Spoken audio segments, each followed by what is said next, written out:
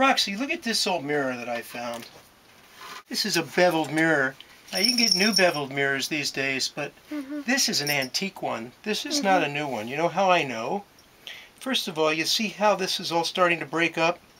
That's because the silvering on the back of the glass is starting to deteriorate. Right there, see? See these, where my thumb is?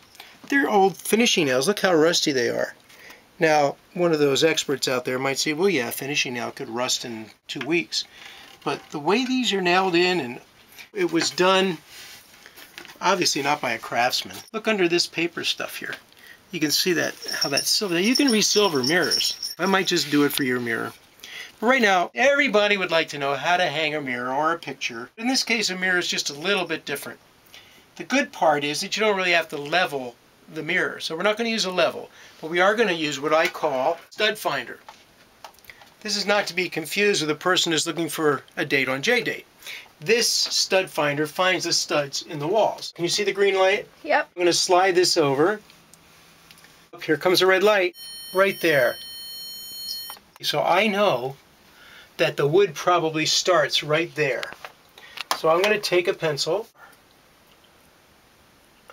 By the way, if you ever have a lead out of a pencil real far and you can't push it back in with it, you got to push the end of it and then push it back in. So we're going to put a little X right there. Let's start from the other side.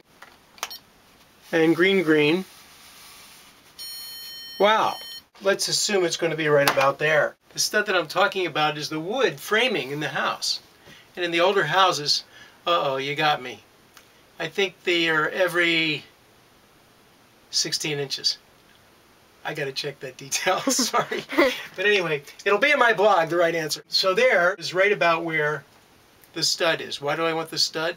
Because I'm going to put a hook in there to hold the mirror up. And if I don't find the stud, it's just going to go into plaster. And if it goes into plaster, it might not hold this mirror very well, and this mirror will come tumbling down and break, and we don't want that to happen. This mirror is for Roxy. I'm going to mark where the top of your head is, right there. So there we go. Here's a little trick I found. First of all, I made the mark where I want the hook to be. So I took into consideration the distance between the top of the back of the mirror and where the wire it's going to hook on, the difference. And I came up with this X. And I'm putting Scotch tape over the X. This helps to keep the nail tight in the wall and not break the plaster on the exterior. This is a simple picture hanger. It's good for about 30 pounds. I think this is going to work. This will be fine. So the hook part is going to go right where that X is. That means the nail is going to go above it. See that? Who's that knocking at my door? Who's that knocking at my door? Who's that knocking at my door? Said the fair young Hazzan. I don't know. Maiden. That's in pretty tight. And it got through the plaster and got into some of the wood. Now we're going to put the mirror up.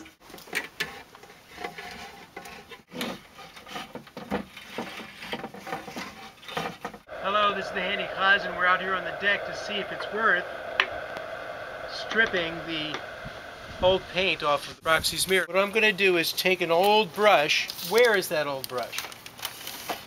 I know where old paint is. It's in the corral. As you can see, Roxy is spreading what's called Jasco all over it. She's got a glove on. We're in a very well ventilated area out on the deck. She's being careful, so there's virtually no chance of her splashing this in her eyes. Otherwise I'd have her wearing goggles. Like those over there. I'll tell you right now, folks, I don't think we're going to be stripping all the paint off of this, but we are going to get the outside layers off. We're going to sand it down. We're probably going to wind up painting it instead of really refinishing it down to the wood. Roxy decided that she would like this to be painted and not stained. So right now I'm filling in little areas that are chipped. Over there to the right, Roxy. This is plastic wood. See that? For some reason it's upside down. Roxy now is showing you how to make nice long strokes with your brush. This is a Purdy brush, made by a company called Purdy, P-U-R-D-Y. They make excellent brushes.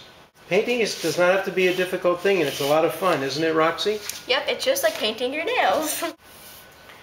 Once we have finished, or I should say once Roxy has finished painting, We're going to let it dry. And then we're going to put on some designs. Maybe a flower. Maybe, please don't get paint all over the floor. I'm very sorry. Here we are the next day, and the paint looks really nice. Roxy is going to be in charge of painting a design on it. Roxy, why don't you tell us what you're doing? I decided to put flowers on my mirror frame. The green is going to be for the stem.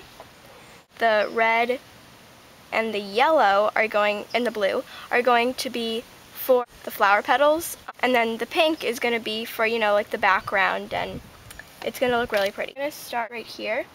And we're just going to pat it, basically, like that. And you don't really need a lot. Are you going to do that on the whole mirror? No. I just finished sponge painting on the top and the bottom of my mirror frame. So, looks good, Roxy. So now Roxy's painting stems of her flowers. And she's going to start by painting those stems inside the pink sponge painting she did.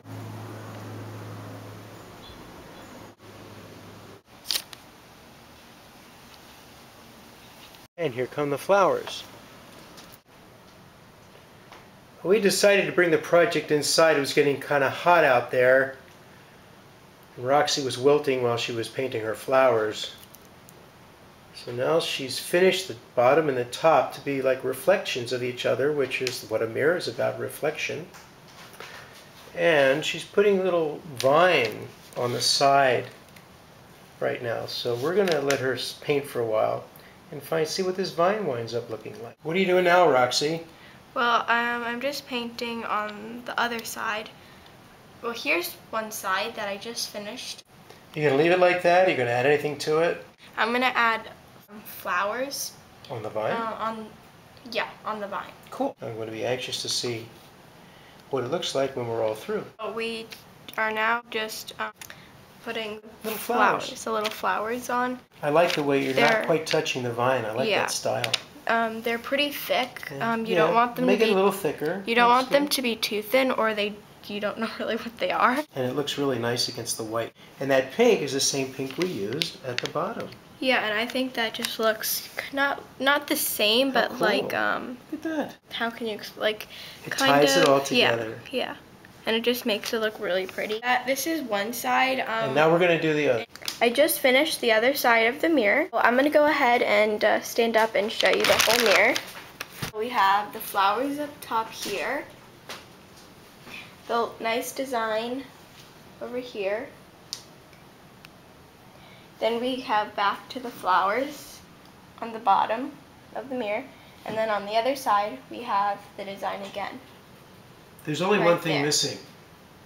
The artist did not sign her name. Yeah, I know. So, So you can see what Roxy did here in the mirror. You can look on the sides, see the vines. If you remember, this was a pretty shabby looking mirror frame when we started. But Roxy could do it herself, and she did. All I did was watch. Okay. I threw in my 2 shekels once in a while. But Roxy did it herself.